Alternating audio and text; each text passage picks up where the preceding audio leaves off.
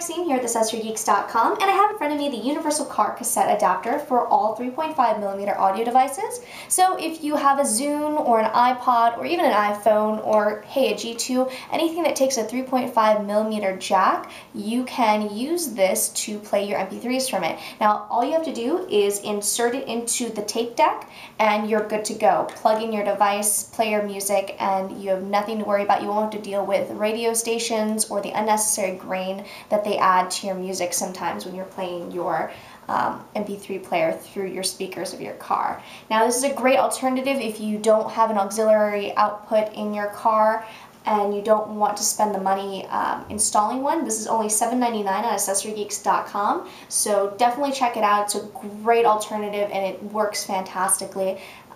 So yeah, check it out, let us know what you think, and don't forget, you got it from a geek.